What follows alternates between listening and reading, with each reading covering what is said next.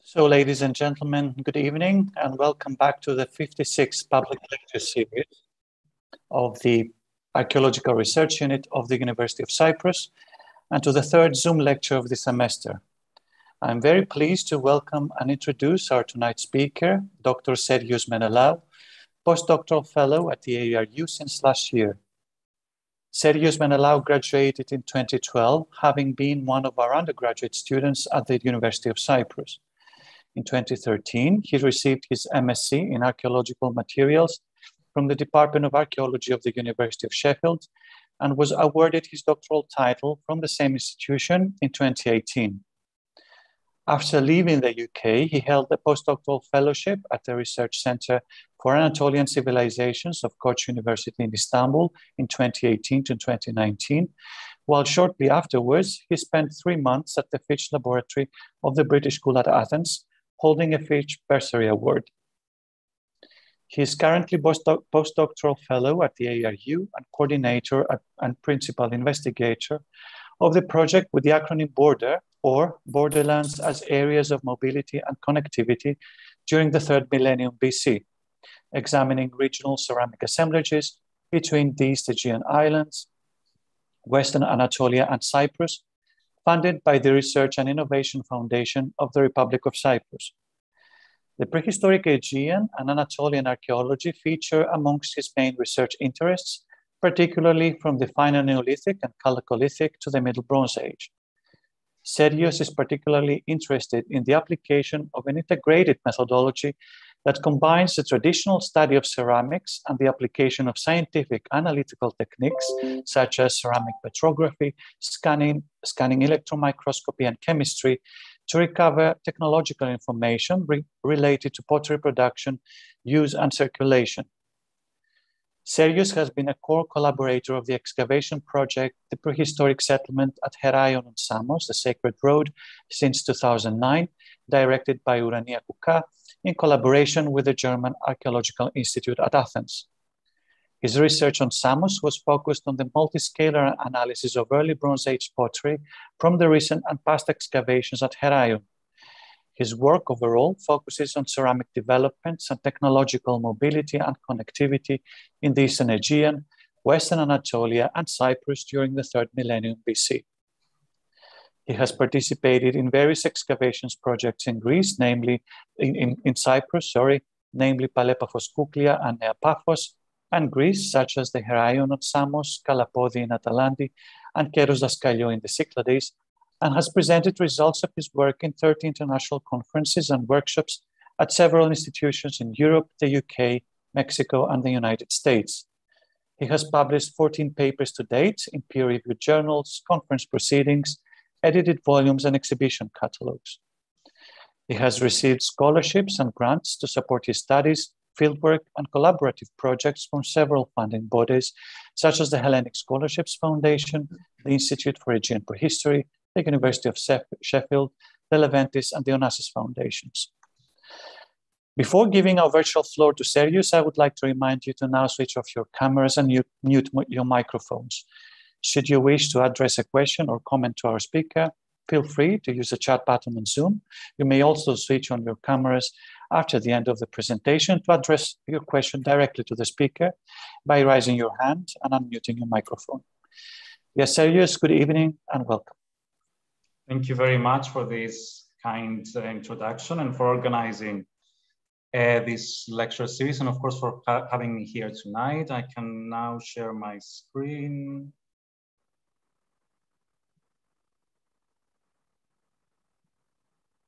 And I hope you can all see and hear me. Okay. Yes, we can.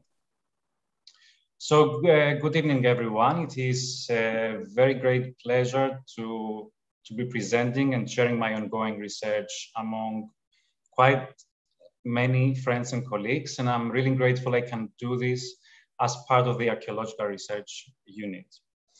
So this presentation and related research form part of a 2-year postdoctoral program with the acronym BORDER, which is being carried out since September last year and is co-funded by the European Regional Development Fund and the Republic of Cyprus through the Research and Innovation Foundation. Unfortunately, due to COVID-related restrictions and limitations of last year, much of the field and laboratory work has been postponed for this year of the project. So in this presentation, I will try to give a brief overview of the aims, theoretical ideas, and some preliminary views. The border project includes the large-scale analysis of ceramic assemblages from key sites in the geographical region that covers the Eastern Aegean Islands, Western Anatolia, and Cyprus. It addresses themes of cross-regional significance, such as ancient craft technology, mobility and connectivity, the definition of cultural and geographical borders, and the interdisciplinary study of old ceramic material. The overall aims are to establish a micro-scale understanding of the local ceramic sequences at the 3rd millennium BC island settlements of Limnos, Lesbos, Chios, and Samos, the contextualization of these islands with Western Anatolia through an extensive comparative analysis of pottery, and ultimately the research will move towards the macro-scale level through a comparison of ceramic and cultural developments in Cyprus. For tonight's talk, I will focus on the East Aegean borderland and discuss developments in archaeological theory and practice in the region through the lens of ceramic analysis. I will begin with giving a background to this research with the aim to consider how we define archaeological borders between insular and mainland areas, and to explore the role of boundaries in the dynamic construction of cultural identities. Various terms are often used interchangeably in synonymous ways to describe these complex phenomena as a separation line between two or more areas, namely boundary, border, and frontier, which almost exclusively bear negative connotations. While borders can be static and spatially fixed, frontiers can be described as more fluid and zonal. However, especially in our modern world, but also with examples of the ancient past, we can recognize geographical boundaries like topographical features, mountains, the sea, large rivers, where a border can be something very clear and tangible, as in the case of Hadrian's Wall, Berlin Wall, or even the establishment of buffer zones, as is the case of Cyprus. At other times, they can be fluid and imprecise, like political, economic, and cultural boundaries, where borders serve as interfaces of contact and interaction zones. So the question is, can we identify such borderlands in the Eastern Aegean, and what role did the movement of people, materials, and ideas had on the creation of a cultural identity in the region? Island archaeology in the Mediterranean has received increasing attention over the last few decades, with questions being appropriated to the theoretical idiosyncrasies of each time, which is reflected in numerous old and more recent publications. On the basis of their geographical demarcation as naturally bordered areas, and the premise that islands represent well-defined spaces, their study has formed a popular research topic since the 1960s, becoming especially favored during the 1970s and 80s with the influential work by Evans. Evans has set the focus on islands as representing laboratories of cultural change, for it was thought that their assumed inherent isolation would facilitate an ideal context for observing and analyzing how human cultures develop. This approach proved to be not only insufficient due to its ecologically deterministic nature, but also in the problematic use of the term culture, following the assumption that islands encompass a very specific way of living. Having its roots in the 19th century, the culture concept was thought to entail a fixed set of material features and the trend of equating artifacts to people in a spatial-temporal relationship. In addition to that, archaeologists working in the Mediterranean have increasingly expressed an interest in exploring the concept of insularity. This concept considers islands as static and passive, and it assumes geographical isolation. In other words, the state of being an island and the quality of being secluded as a result of living on islands. However, isolation depends on the degree of insularity, and it often depends on human control factors such as technology and transport instead of just ecological, geographical, and natural circumstances. Insularity then is a social rather than a natural condition. While viewing islands as laboratories for the study of change and social transformations, geocultural boundaries or even the transmission of materials, when it comes to comprehending the processes of cultural development, the practicalities of being an islander, the levels of connectivity, or even the factors that enable such maritime connections were until recently left somehow unnoticed. In recent years, more important attempts have been made to move away from aspects of colonization and biogeography, with methods including field survey projects, GIS-based spatial analysis, and proximal viewpoint analysis for the reconstruction of networks. Such attempts were carried out with a special focus in the Central Aegean by Broadband, with more recent work undertaken by other researchers demonstrating an ideal case study for modeling intra-regional maritime small world connections.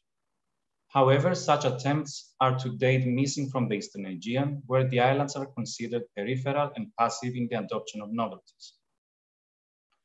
Geographically, framing today's eastern limits between Greece and Turkey, the Aegean Sea hosts hundreds of islands, and a number of clusters can be separated into the Argo-Saronic Islands, the Cyclades, the Sporades along the east coast of mainland Greece, the Northeast Aegean Islands stretching along the Anatolian coast and south of Thrace, and the Dodecanese in the Southeast Aegean off the Anatolian coast.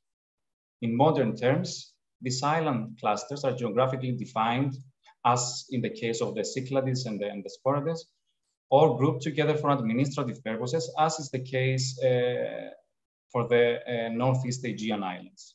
Nonetheless, in some cases, this clustering corresponds to what represents in archaeological literature cultural groups. Of these regional groups, a special emphasis has been so far put on the prehistoric Cyclades due to the intensity in systematic research and an early interest expressed by European travelers.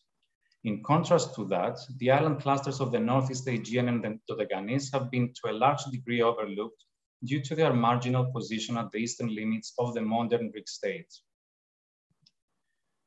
As Jeremy Ratcher has recently pointed out, there is a need to become more familiar with the Eastern Aegean, and this view is reflective on the one hand of this region's significance and on the other of the lacuna in archaeological scholarship. From an archaeological point of view, the investigation of island and mainland interaction seems particularly intriguing in the East Aegean region, and this is both due to its advantageous geography and the rich stratigraphic sequences spanning since the Neolithic periods. The first evidence for island and mainland interaction in the East Aegean relates to the earliest human presence on the islands that has been attributed to the Paleolithic and the Mesolithic, greatly expanding our previous knowledge, while enriched data also from coastal Western Anatolia sheds new light into human dispersals and possible connections with the offshore islands. Permanent settlements in the sense of a long-term occupation of open-air sites and caves on the East Aegean islands appeared from the Neolithic period onwards, as you can see on the list in the screen. Inter-island and island-mainland communication between the East Aegean islands and the opposite Anatolian landmass presupposes seafaring knowledge and technological developments in maritime navigation, despite being separated only by a few kilometers and often at a high visibility.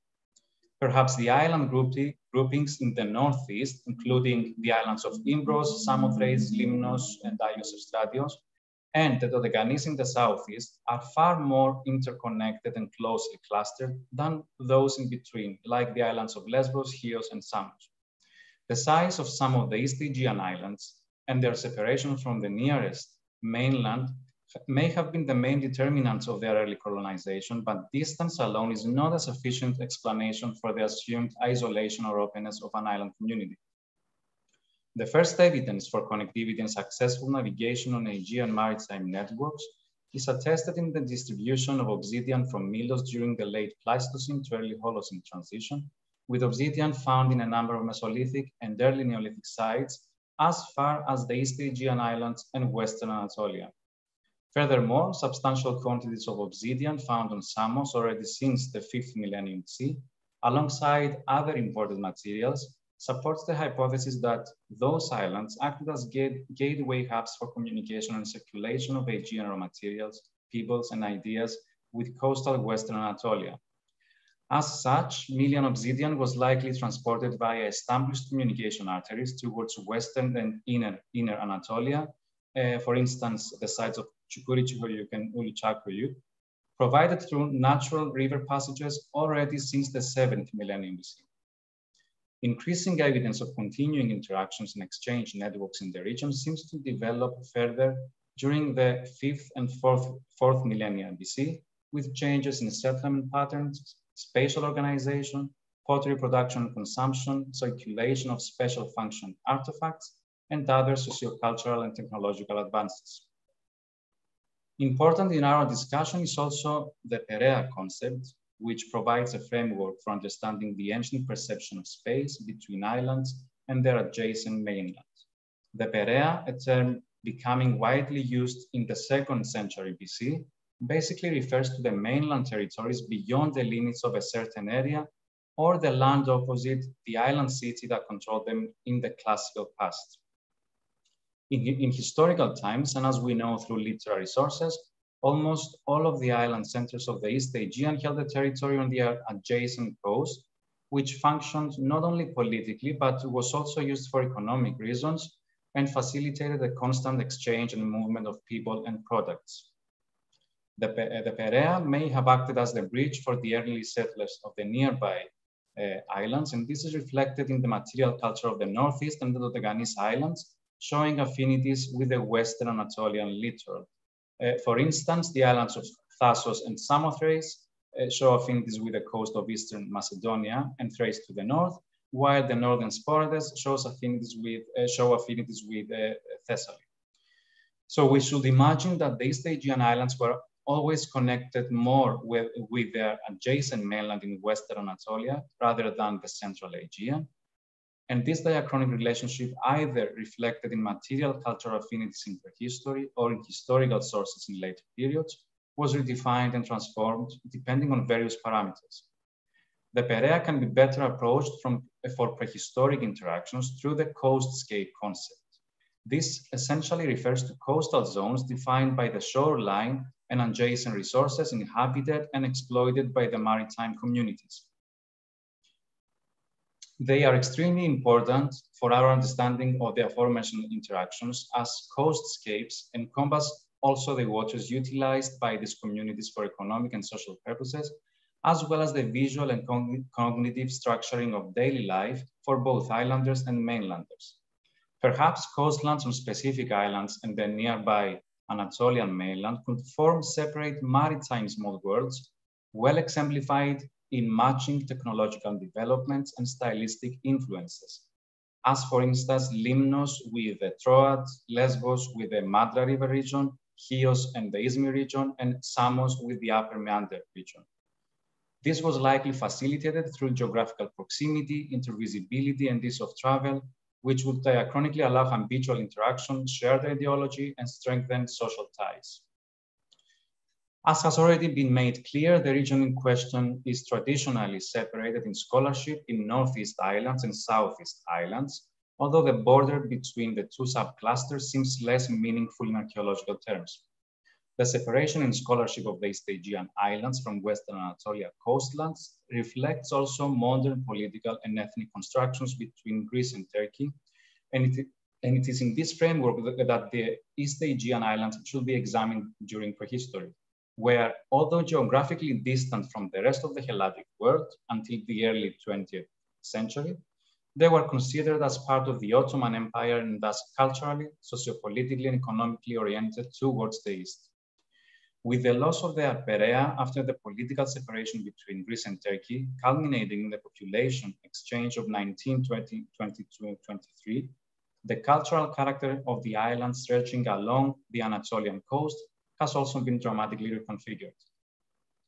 Unfortunately, this political breakup of what had once encompassed the islands in coastal Anatolia in a single territorial space is also reflected in the archaeological practice between the two countries and the study of Greek islands and Turkish coastlands in almost total isolation from each other.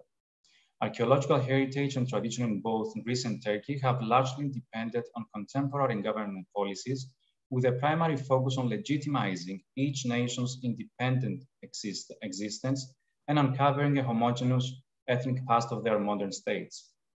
However, this gap is nowadays bridged through important collaborative research between local archaeological authorities and the involvement of foreign schools of foreign schools from both countries, particularly the role of foreign archaeological schools and institutes since the early 20th century in serving national traditions and their position on where these islands belong has influenced greatly the subsequent theoretical developments in the archaeological practice of the East Aegean Islands. In the case of Limnos, the Italian archaeological school aimed at establishing ethnic links between the Etruscans and the Northern Aegean, while for early Bronze Age Lesbos, the arguments favored close affinities and perhaps migrations of Anatolian people towards the west in the search for metal ores.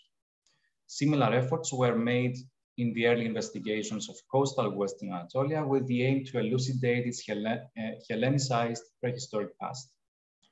This account of two major contrasting trends in archaeological scholarship, either in support of separateness between the East Aegean Islands and Western Anatolia, in an effort to validate modern ideas, or emphasizing their cultural coherence versus the rest of the Aegean world, is indeed characteristic of the marginalization of this region, both geographically and in terms of research.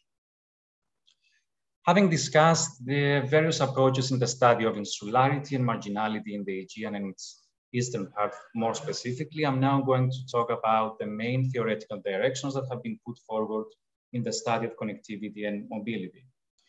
These roughly include the detection of patterns through various archaeological remains, which is taken to represent a cultural koine.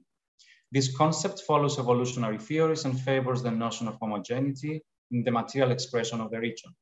Shared features are identified in ceramic styles, construction techniques, circulated artifacts, being explained by a cultural uniformity beginning at least by the end of the Chalcolithic or the early Bronze Age 1 period.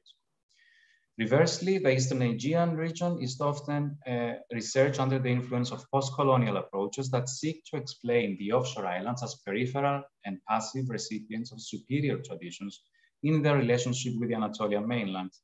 However, the very nature of such maritime zones enabled and promoted interregional interactions, obviously the adoption of material and ideological novelties, as we will see in a while. And lastly, mobility is another very popular topic for explaining the appearance of common cultural traits. Despite being influenced by different theoretical trends, these concepts share the use of large-scale, long-distance narratives for the reconstruction of interaction and connectivity. Although extremely useful, this is not always achievable, as we tend to see routes of communication as regular and systematic through a comparison with modern, well-controlled conditions that seek explanations for increased connectivity in economy-based theories. What we are often able to recognize, though, is rather the frequency of movement of things and people, rather than directionality. Aside from the deficiencies of our methodologies for the construction of connectivity patterns, the detailed study of production, consumption, and distribution of certain artifacts across space and time may enable a better understanding of the relationships between places at the micro level. Pottery is used here as the main proxy for tracing such interactions and spatial movement. The recent access to suitable ceramic datasets has enabled me to test methodologically the significance of microscale analysis at well-defined insular places, which, among other objectives, form the basis for defining the local technological tradition and for determining a secure provenance through the application of an integrated methodology. This has been achieved following the combination of various levels of analysis for typology and contextual study of entire ceramic assemblages. And this body of evidence is then integrated with a detailed fabric study through macroscopic analysis and thin section photography. The following discussion presents diachronic ceramic developments from selected island centers of the East Aegean, but a particular focus is placed on the island of Samos with emphasis on the Heraion settlement. This includes a brief overview of ceramic connections both at an inter-island and an island mainland level with reference to our understanding of locations production. The secure identification of imports, at least in the case of pottery from Samos, was achieved through the examination of comparative material from neighboring sites and regions. But for other sites mentioned tonight, the assessment was largely based on published shapes, wares, and macroscopic fabrics. So starting from the earlier prehistory of the island, which corresponds to the final Neolithic and Chalcolithic, we see a variety of artifact elements that point towards the long distance connectivity between the eastern and southeastern side of the Aegean with the Cyclades, such as marble figurines and obsidian tools. In ceramic terms, strong links are observed in the distribution of specific types in the Eastern Aegean, but most diagnostic are the so-called G-spots, which are found at various sites across the Cyclades, Crete, the Dodecanese, the Northeast Aegean Islands, and Western Anatolia. One such is shown by petrography to have been imported from the Central Aegean, similarly to new evidence also from Eastern Crete. The Early Bronze Age 1 is often labeled maritime culture of Troy, or the beginning of the Northern and Eastern Aegean culture on the basis of an assumed cultural koiné throughout the North and East Aegean. During this period, evidence suggests a busy social environment with a densely inhabited landscape, as indicated by an increase in the number of settlements. Significant developments occur also in craft technologies.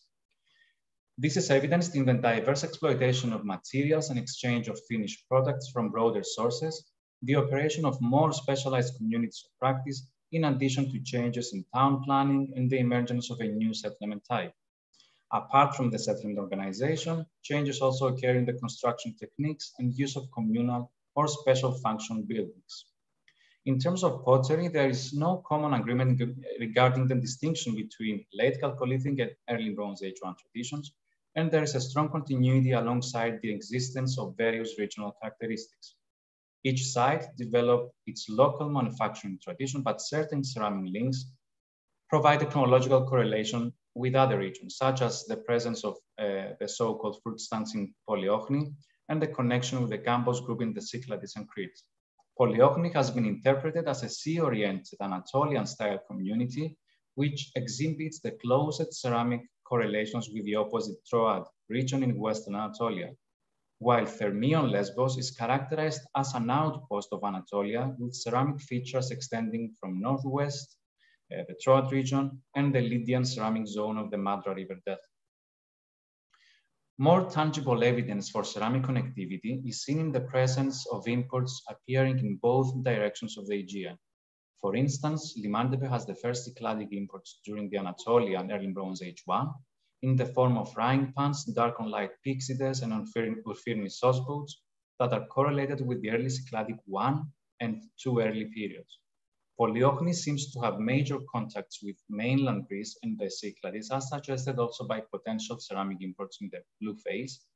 Thermi has also apparent Cycladic elements and imports such as marble and metal artifacts. And finally, early Bronze Age 1 and 2 imports from the Cyclades or mainland Greece are also attested at Emborio and Chios, such as the obsidian ceramic ware. Additional evidence for the circulation of Aegeanizing ceramic artifacts towards the east is found in the Troad region through the identification of Orphirnis and the so-called East Aegean ware, as well as the scored ware at Troy and Halasarna on Kos. During the first half of the third millennium BC at Hieraion on Samos, we see a homogeneous local manufacture of pottery in terms of fabric, finish, forming, and firing techniques. The analytical fabric evidence from this site provides an informative picture of ceramic movements from Western Anatolia already in early Bronze Age 1, and it is hereby suggested that at least 2 off-island fabrics have been identified on Samos. An intermediate volcanic fabric that is represented by pythoid jars, perhaps with a provenance in southwest Anatolia, and the sand-tempered metamorphic fabric that has close parallels to date at Çukuri Çiroyuk and is represented by a few storage vessels.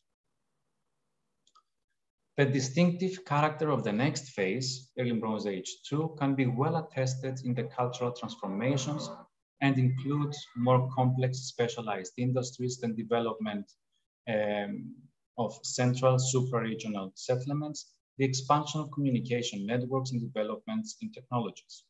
This period has been defined on the basis of a number of artifact categories and the circulation of certain ceramic wares, which largely continue from the previous, the early Bronze Age 1 phase.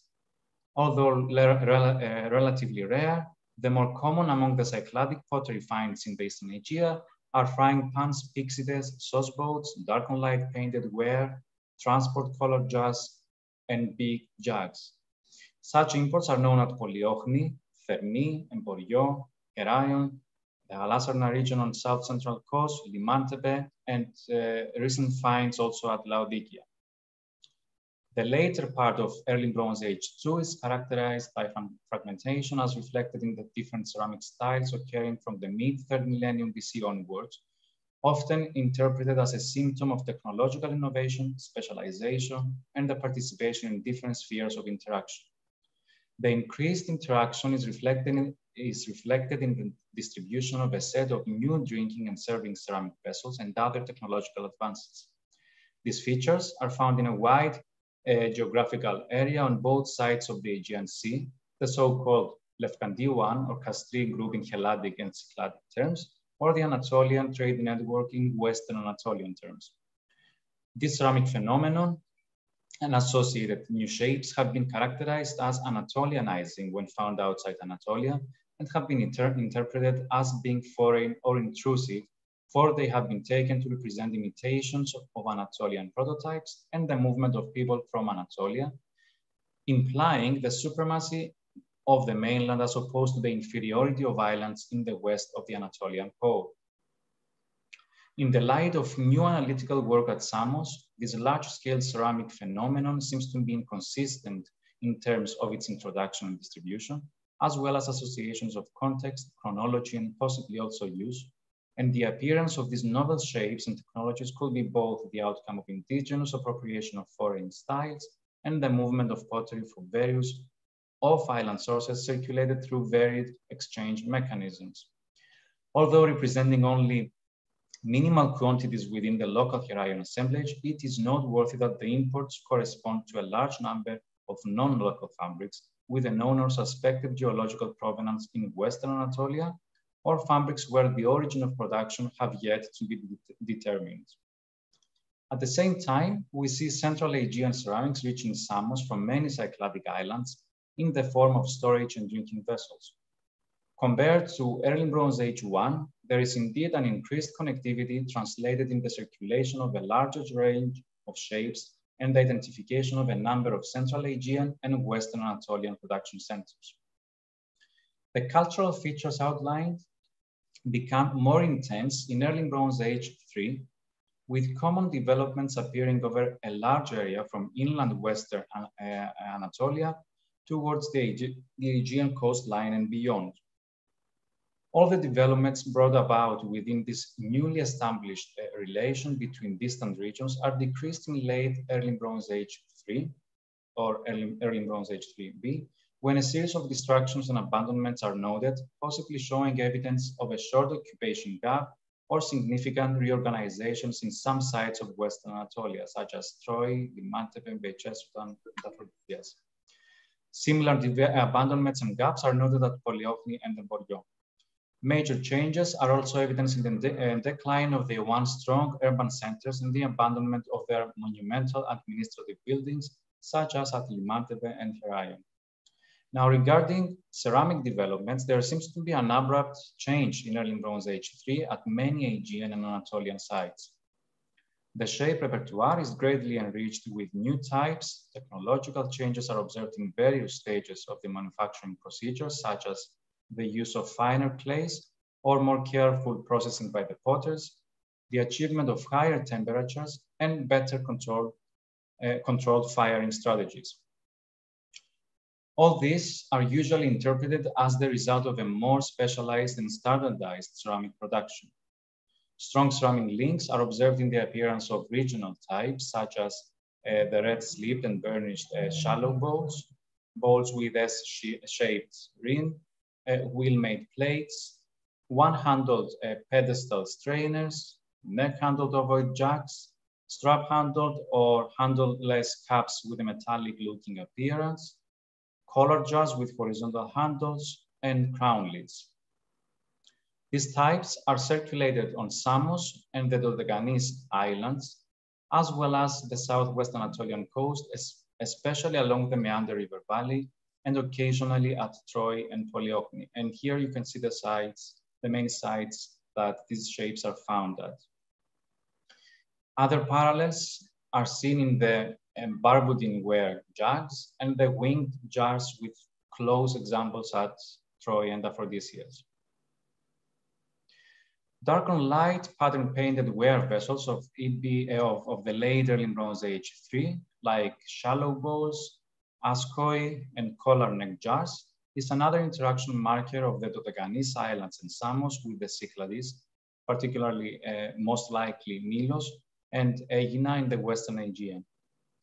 More connections with the Cyclades are also observed with the circulation of shapes such as incised spherical or conical pyxides and askoi or the so-called duck vases. The identification of imports on Samos from various central Aegean islands, some of which imply the continuation in contacts from the preceding early Bronze Age II late period, further supports the claim that communications between East and West were facilitated and expanded through the incentive of Cycladic seafarers. Nevertheless, this does not exclude the active role of equivalent seafarers from the East Aegean Islands or Western Anatolian littoral, given also the dissemination of technological advances like the potter's wheel or the new drinking and serving set. The appearance and spread of novel, continuing, or even hybridized ceramic developments seems to relate to the preceding changes occurred as part of the intensification of contacts between the Aegean and Western Anatolia. Shifts in connectivity patterns of early Bronze Age 3 periods and the intense geographical distribution of mostly drinking and serving vessels suggested the establishment of a strong regional network of interactions which enabled the spread of common practices, perhaps in the context of new consumption behaviors, identity negotiation, and social display. These morphological and technological changes and regional similarities document the transfer of technological knowledge through a face-to-face interaction that could only be disseminated by the mobility of potters. It was a short discussion, so now I'm gonna try to wrap up with a few preliminary remarks. So as well-defined spaces, islands, and in this case, the Eastern Aegean clusters, provide useful units in the study of connectivity, both with other islands and adjacent mainland under the lens of the coastscape concept. However, it becomes clear that the boundaries between insular and non-insular in the East Aegean are blurred, and perhaps sometimes these island communities are only spatially disconnected from the nearby mainland. This is reflected in modern archaeological scholarship, where the whole region is interchangeably termed as sometimes as the Eastern Aegean and some others as the Aegean/Anatolian coast, under the influence of modern sociopolitical narratives. In fact, they are culturally and socioeconomically connected in prehistory as a result of advances in technologies of mobility, and thus increasing the island's exposure to various kinds of influences, also enabled through geographical and natural parameters. In this talk, I investigated how this is reflected in pottery through a microscale approach with emphasis on Samos Island and the diachronic analysis of total ceramic assemblages as markers of interaction has proven to be a very effective approach, particularly when combined with the examination of comparative data in the identification of imports. The current evidence from Samos and other East Aegean islands suggests a busy seascape and shifting maritime activity with changing intensities from the early Bronze Age 1 to the early Bronze Age 3, where these islands are often thought of as intermediaries in communications with the Western Aegean and Anatolia. However, recent data on both the islands and the Anatolian coastlands suggest that human presence and dispersed contacts with other regions are attested as early as the late Pleistocene and early Holocene, strongly indicated by the circulation of Melian obsidian. Following a ceramic perspective, it is hereby argued that maritime identity in the East Aegean region was constantly transformed to meet social circumstances where the offshore islands have always been in contact with the Anatolian littoral and held a strong visual meaning as part of the everyday field of view and cognitive horizon for the opposite mainland, since at least the establishment of more permanent settlements during the Neolithic period. It should be imagined that the common experiences created through such a bilateral relationship in the sense of a coherent world, established through social memory and knowledge of existing geographical roots, must have formed some kind of a communal identity that was dramatically transformed with the political separation of Greece, the islands, and Turkey after 1923. It is therefore important to keep in mind that due to their exposure to various kinds of influences and their crucial location in established communication arteries between East and West, the islands tend to have multiple spatial, cultural, and temporal dimensions in the context of economic activities or social negotiation. As such, they are described here as gateway hubs of interaction and exchange. Rather than understanding East Aegean islands as entities bounded as consequences of their environmental properties, or as frontiers and borders abiding to changes, they should be examined as contact zones being constantly interconnected and transformed, where the sea acts as a unifying medium. Finally, this review suggests that simple concepts of connectedness and separateness do not provide sufficient theoretical frameworks for understanding the microscale histories of islands, as there is a tendency to study islands as comparable units, often ignoring existing diversities and variation between one another, or to downgrade islands to a standing under that of continents. With the ever-increasing data, our current hypothesis regarding the movement of materials and people will change in the following years with methodologically more holistic projects. This presentation has hopefully demonstrated the geographical and historical significance of the East Aegean islands and that connectivity is not an immutable geographical state, despite the impact of modern narratives and artificial sense of marginality in the region. Thank you all very much for your attention. And I'm ready for questions. Wonderful. Thank you. Thank you very much, Sergios, for sharing with us tonight the preliminary results of your ongoing research. This was a fascinating... Yes, but it was it was a fascinating presentation and discussion on connectivity and issues of potential separation or isolation in the Aegean at times, depending on which angle you look at it. And it is wonderful also that your work contributes to this ongoing debate at international level on insularity and island archaeology.